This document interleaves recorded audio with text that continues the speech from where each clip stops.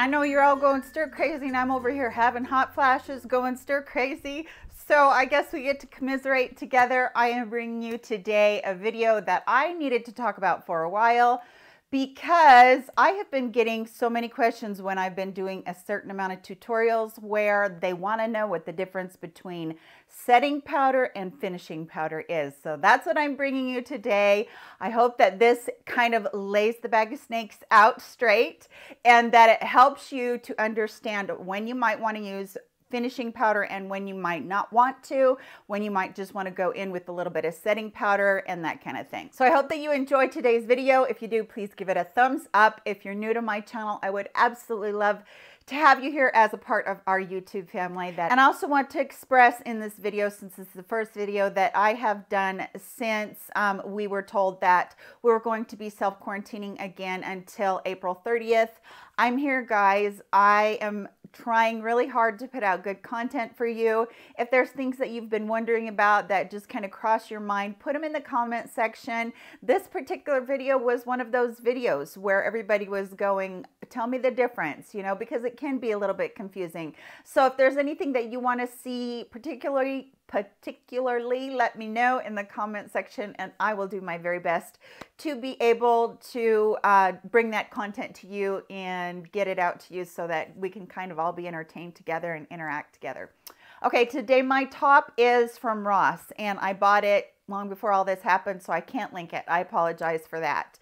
And my earrings too. Most of my earrings are from eons ago, so I can't really link that either, but I can link all the makeup that I'm going to be talking about. So let's get into this video, the difference between finishing powders and setting powders right now. All right, so let's just start out with setting powders. Setting powders are exactly what they imply by the name. It is to set your makeup, or you can wear it alone, really, if you want to. It could be to just, you know, set your face, to kind of blur your face during the day. If you're going to work and you're one that doesn't need foundation, bless you, because I need a whole lot of help on my face. So setting powder can be anything. I've recently talked to you a lot about the e.l.f. Sheer Tint Finishing Powder. This does say finishing powder on it. I don't consider it a finishing powder. What I consider to be a finishing powder is something that would kind of give you a tiny bit of a glow, and it would finish your face off in such a way that you looked flawless. Setting powders can achieve that for a lot of women. Unfortunately, because I'm so dry, it doesn't. What setting powder does for me only is it helps to take care of these big looking pores and some of my wrinkles. I have huge pores on my chin, over the top of my nose, right here on my cheeks and my forehead. So that is where I'm going to use my setting powder at. I'm going to be dusting it in those areas. So what you will see when you put on a setting powder, which is what I'm going to do right now, is you're going to see a bit of blurring effect to that area. So I don't know if this is going to come across on camera the way I want it to, but basically that's what it's going to do. It's going to take down any shine. It's going to set that makeup down. It's going to blur out your canvas and just make it look more perfected. I, in the summertime, use a lot more setting powder than I do in the wintertime. In the wintertime, when it's so dry, I have to go really super light and rely more on setting sprays than I do on setting powders. But in the summertime, and especially when I started into menopause, it's like my makeup just melts because I'm so warm because of menopause. And so that for me means that I need a better setting powder. I did very recently do a video on my favorite setting powders, which I will link for you guys. So I really just kind of want to reiterate that that is what setting powder is. It's something that looks more matte. It's something that blurs out your pores. It's something that keeps your breakthrough at bay. I get breakthrough right there. On my chin crease and then around my nose, I get breakthrough. So it's those kinds of powders that are going to help keep you set down. A loose powder that I absolutely love is the Maybelline Fit Me powder. And then I also love the Laura Mercier translucent powder for that. And one of my very favorite, which is, I've been told, I have never had this, so I don't know, but I've been told that this is a great dupe for the Charlotte Tilbury powder that everybody loves so much. So the Flower Beauty, this one is one that you do have to order online, but believe me, it's worth it. This is my third one. Okay, so now what is a finishing powder? Why do we need a finishing powder? Do we need a finishing powder? Well, the short answer to that is no, you really don't need a finishing powder, but they are pretty powders to have on hand. Now, can a powder be a finishing powder and a setting powder at the same time? Short answer to that is yes. And the great example of that are powders like the Milani Prep Set and Glow. This is a powder that I've been using for years. It is a powder that has just the tiniest bit of satin, and you're not going to be able to see it on camera because powders are something that are hard to demonstrate. But this one has the little bit of satin look to it. So when you put it on your face, when you're normal skin, it can easily set down your makeup. If you're oily, it can still easily set down your makeup, but you might have a little bit of breakthrough with it. But Prep Set and Glow from Milani is one of those ones that I feel like you can't go wrong if you pick it up, no matter whether you're oily to dry. It's just a powder that can really be utilized well in your makeup collection because it's one that can go under the eyes, it can set down your makeup, anything like that. And especially in the winter months when we're really dry, we need a little bit of glow. This is great for that. So that would be my actual number one choice. I feel like I've got this with a pointer, this little going on here. Okay, so I also want to point out that there are those high-end ones that are finishing powders, and this is an Hourglass palette that I've had since last year, and these two powders right here are their Ambient powders, and those are finishing powders. They have a tiny bit of a satin sheen to them. They don't really show a glow on your skin. They just really have this effect of being able to perfect without showing matte. So that is what a finishing powder is. But you can also group finishing powders into the group of, okay, do they have a little bit more of a glow? Can you use them as your highlight powder? Well, absolutely can. My very favorite that I've ever gotten, and I know this is high-end and it's a little bit more expensive, you guys, but I talked about this in my recent video about foundation, is the Lancome Absolute powder.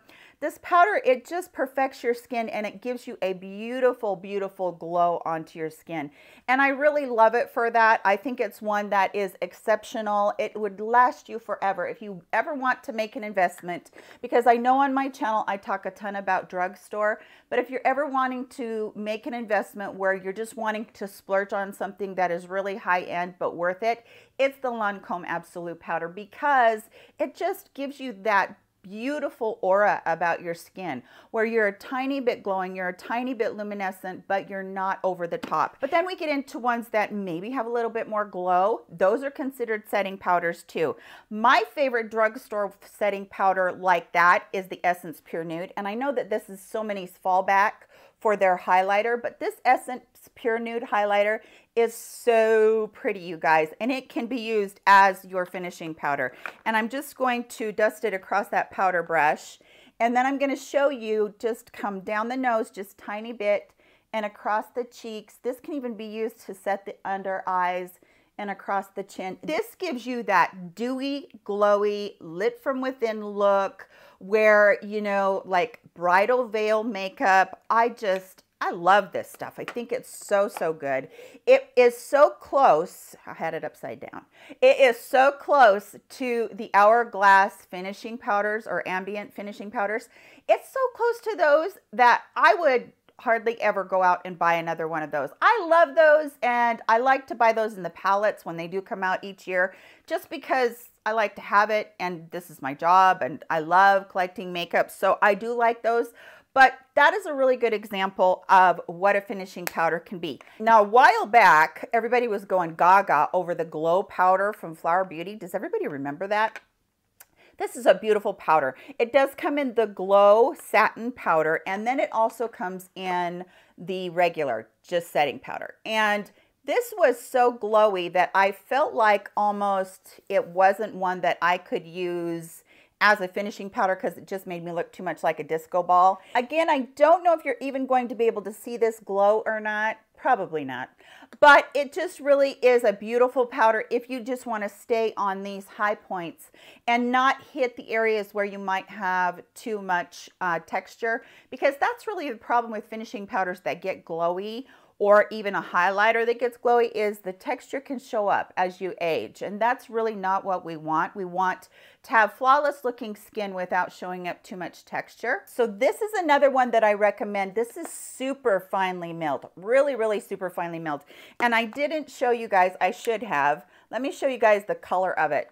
Hopefully you can see there. Okay, so that's the color of it. It's more of like a skin tone color than anything. And I just think it's very pretty. It's a very, very pretty powder, but it does have that sheer satin, almost dewy look to it when you put it on your face. Okay, so here's where the line gets drawn between, okay, this is a highlighter and this is a finishing powder. And that's when Laura Mercier came out with her Candlelight Glow powder.